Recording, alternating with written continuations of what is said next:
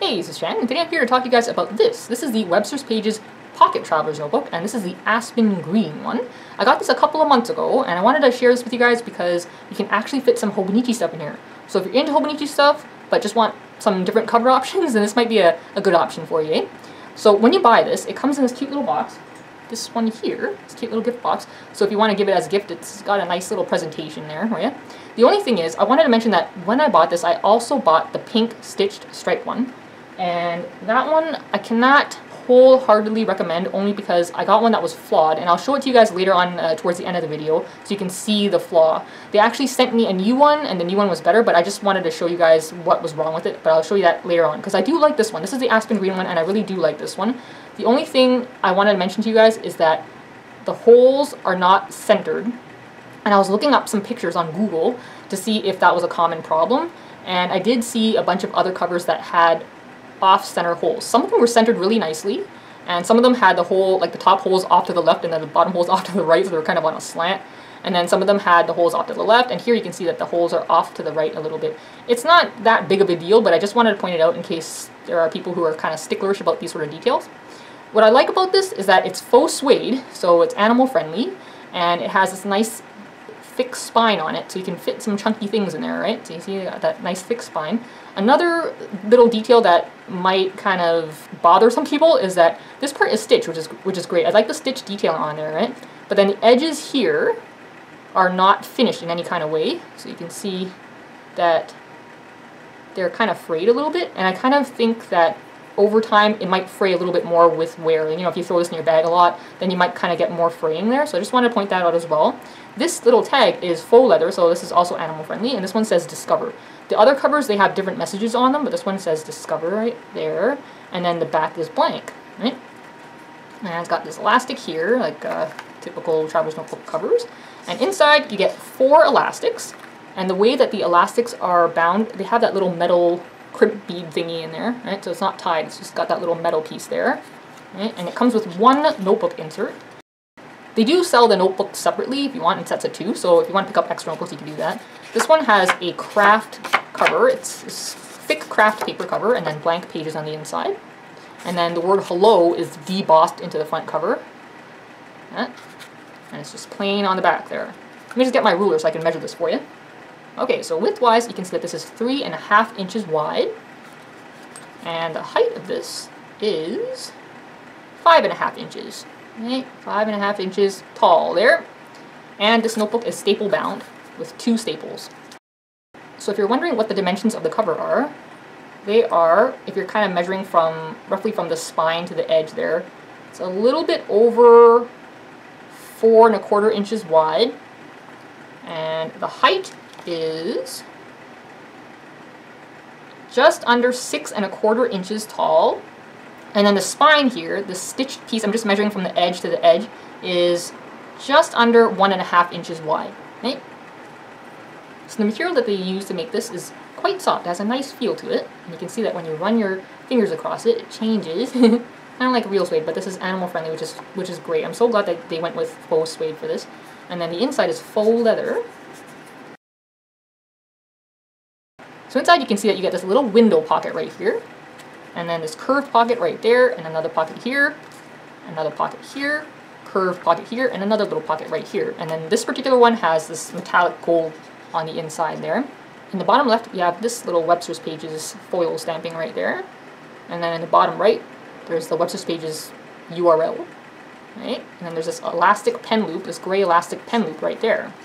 And then the back cover is just plain like that. Okay? Alright, so now let's check out what Hobonichi stuff will fit in this, right? This is the A6 Techo. This is the one that has the full year in one book. This will actually fit in here, which is so awesome, right? So when I put my Techo in here, I actually like to use the 2 middle elastics, and that's just my personal preference. You can do whatever you like, right? But just because the Techo is kind of thick and it's got a little bit of chunk to it, I just kind of feel more comfortable having 2 elastics holding it. Okay? So you can see that it fits very nicely in there. Let's close this thing up. You can see it fits very nicely. There you go. Eh? Isn't that great? But I know this might not really help people if they've already been using the techo and they want to see what a thicker techo is going to look like in there. So I'm going to bring in the one I've been using this year. Alright, so here's the techo I've been using this year, and this is actually very tame for me. It's very slim for me, because usually my journals get really, really chunky, right? But this is actually pretty tame because well, there was a couple of months of pages that I just basically wrote a lot of notes down about what I packed for a move and things that I was looking for, like furniture I was looking for. I just made notes about that kind of stuff, so I didn't go full out on the decorating in this one. And I also used a lot of washi stickers because this year I've just been going crazy about cutting my own washi stickers. I've just been kind of obsessed with that, so those are pretty thin, right? And so that's why the book is pretty thin itself. It's not too crazy. Alright, so there's my current A6 techo on the cover, and you can see it still does very well. Let's close this up. And there you go! It fits very nicely. And this thick spine really helps with that, eh? Alright, so let's add some more stuff. So with my 2019 Hobonichi order, I picked up these. The photo album and the card case. And these fit very nicely as well. This one here, I actually have another one already, and I've been using it to store stickers, so let me bring that one in. So here's one that I've been using as a sticker album. I just put some little sticker sheets in there. And this fits in there very nicely. Let's put this in this elastic in the front. There you go, slides right in. And then this one, I can put it here. The only thing is, well, I'll show you in a moment. So now that that's in there, you can kind of see that the card case in the back, in particular, it kind of, I'm not sure if you can see it actually, but it kind of curves because of my A6 techo in there. It does curve a little bit. So if that's something that would bother you, like the one in the front seems to be doing a little bit better, right? But the one in the back is curving a little bit, and that might be because of the holes being kind of more to the right, you know? But you can kind of see that the card case is curving a bit. But what you can do, if you're concerned about that, is you can take this out of the elastic and you can store it in the pocket. So you can just kind of take the back cover there and put that in the back pocket right here. So you can see that the left edge is still kind of, you know, going into that spine area, right? But it's not as far as the elastic is, right? So when you close it, it does still curve a little bit, but it's not as bad as it was before. And the same thing happens with the weekly supplement. So if you get the Hobonichi weekly supplement, this is from 2016, but the new one basically looks the same, right? It's the same size and everything. So if you want to put that in the elastic,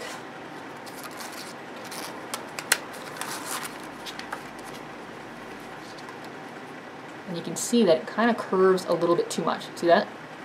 But if you put it in that back pocket,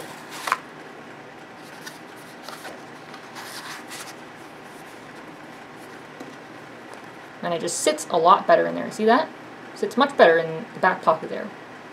Okay, so let's see what else will fit in here from the Hobonichi range. I'm just going to take this out for the time being. Okay, so here are a couple of Hobonichi stencils.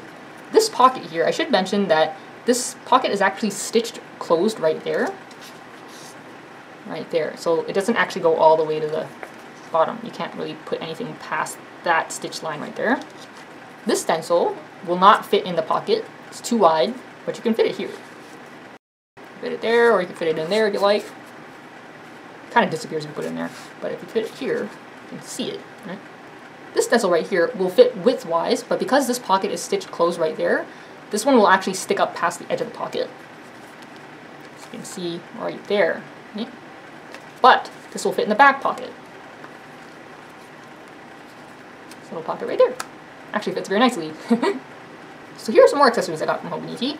These two here, they just fold out like this, and then they hold little translucent sticky notes in them. Right? And these are too wide for the pocket there. But you can fit them in this pocket or in there, right? And this is the little Kita thingy. It has a little washi stickers in it, washi strips. This is also too wide for the pocket. It looks like it'll fit, but it's just too tight of a fit. But you can fit it in there. And then this cute little film fusion. This is the translucent sticky notes from Hobonichi. This one's called With Friends. I love this one because of cute little animals. This is also a little bit too wide for there. It looks like it's going to fit, but it's just too tight. You can fit it in there though. And even in the back pocket, it just seems like it's too tight. And you could try to shove it in there, but I don't really want to risk it. So here are some more sticky notes from Hobonichi. These are all translucent sticky notes. Unfortunately, the Cocoa Fusion, they've changed them to Japan only this year. I'm not sure why. But they'll fit right there just fine. And these will fit as well, the little Kita ones. Yeah.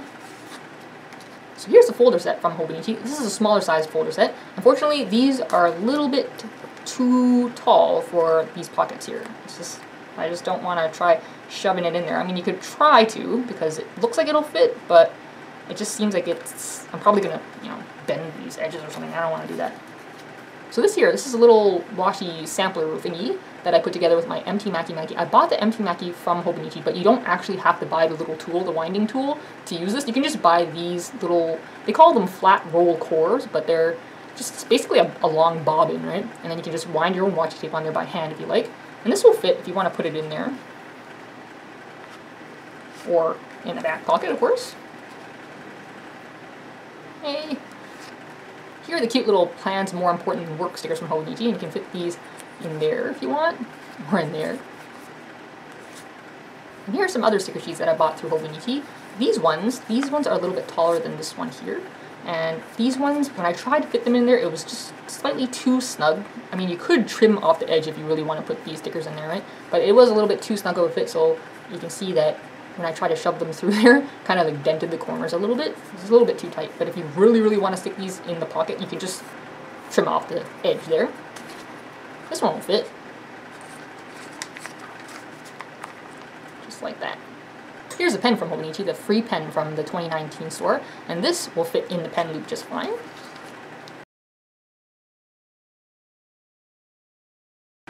There you go. Let's see what it looks like when it's closed up. So there it is with the pen, fits just fine. So if you're curious about the planner charm that you saw in my video thumbnail, this is it right here. I actually put this together myself very, very simply, and I just used these embellishments that I bought from scrapper.com. And this little clasp here is just off of a keychain. So if you want to make your own planner charms, you really don't have to go out and buy a bunch of stuff. You can just, I would suggest just looking through your old necklaces and bracelets and keychains and just take apart things that you don't need anymore or don't use anymore, you know? And you can just use them for their parts, right? So you can just take your keychain or necklace lobster claw clasps or bracelet lobster claw clasps, make your own little charms. It's very, very simple. And I'll show you the little embellishments that I used. So I took one of these little keychain clasps, and I like these kinds because they turn, the little piece here turns, and then I took beaded strands. And these are from American Crafts, one of their Dear Lizzie collections. I can't remember the name of the collection, but they had these cute little hand-painted wooden bead embellishments, and I really like these because they're totally my style, right? So I bought 2 packs of these. Unfortunately, scrapbook.com no longer has these in stock, but I just wanted to show you. If you want to search around for Dear Lizzie American Crafts beaded strands, that's what they're called. Beaded strands right there. And a pack of 4. They're really cute. And then this little thing here is a tassel from Crate Paper's Here and There collection. It comes in a pack of 4 like that. And this one actually has a little jump ring on it already. See that? So for mine here, I ended up using the jump ring that's on the tassel. And so I took off the jump ring that's on the little keychain. And then what I did was I took the 2 beaded strands, and you can see that the loop up here is kind of long.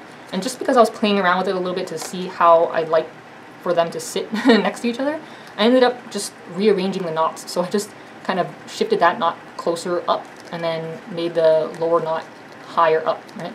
And that way I made the loop smaller. See that? And that way they just sat in a way that I liked more, right? Because before, I kind of tried different things, and before I tried hanging these 2, the beaded strands, and this tassel from the thingy there, the little jump ring there, but then just the way they were sitting looked a little bit funny to me, so this just ended up being the way I liked it. But you can always play around with your charms and things and get the arrangement that you like, right? So I just like the way they sit in this way.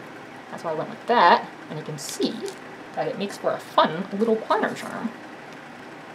And there it is there. Yeah, I love the way this turned out. I gotta say, I really love the way this turned out because it's just totally me. I love the colors and the mix of beads and the mix of materials, you know, it's just fun to me. And having this nice chunky charm on there, I just think it's really fun. So I mentioned to you guys that I bought the pink stitch stripe one as well, and here it is. And the reason I cannot wholeheartedly recommend this is because, I don't know if you can see that, there are these weird little, they look like little bumps, right? when you run your finger across them, it's almost like, I don't know how they make these. I don't know if they fused the materials together with some glue first and then stitch them. I'm not sure if that's how they make them, but it almost seems like there's little air pockets in there. And then a couple of these little bumps, when you run your finger across it, you can feel something hard under there. Like it feels like there's a little rock under that one right there. So it's just weird, right? So I wasn't sure if that was, you know, a regular occurrence with these ones, but I emailed pictures to scrapbook.com and then they sent me a new one. And you can see here, the back, there's also some stuff there, right? Okay, just, doesn't that look sort of strange, eh?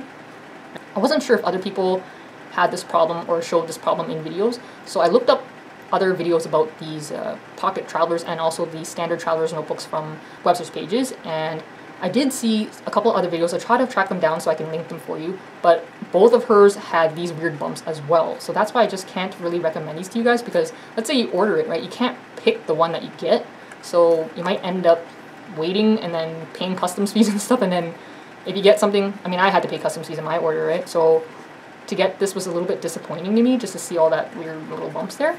Although the holes on this one are centered a little bit better than the green one. So there's that, I guess. On the inside, well, let me just point out what it says here. This one says awesome on the little tag right there. And this one, this tag has the faux suede material on it. And the back is blank. So the one on the aspen green one had the faux leather tag, right? This one's the faux suede tag there. And then the inside looks like this. So we got this pale kind of blush pink on the inside there, and then that bright pink there, the faux suede there, instead of the faux leather. And then the elastic is white. So let me just bring in the one that they sent me as a replacement. Okay, so here's one that they sent me as a replacement, and this one is better than the previous one. It's not as bumpy, you can see that it looks much better. If I really want to nitpick, which I don't, but if I was to nitpick, then there's like a couple little bumps, but it's not that bad, right? The back actually looks better than the front. There's like no bumps on it. So I do appreciate that they sent me a new one. Their customer service is very nice, you know, and they sent me this new one, which is awesome, right? But the reason why I don't feel super comfortable in recommending the pink one to you guys is because you cannot pick it. You can't pick the one that you get, right? Because it comes in a box, and then the box is shrink wrapped, so there's no way for you to know if you're gonna get one that has funny looking bumps on it. That's the only reason why I can't wholeheartedly recommend it. But you know, if you really like this and you want to kind of just take a chance on it, you could always do that, eh? Alright, so there you have it, guys. I hope this helped you if you're thinking about getting some covers for your Hobonichi and just want some more options, eh? I just want to say thanks for watching, and hopefully catch you next time. Alright, bye!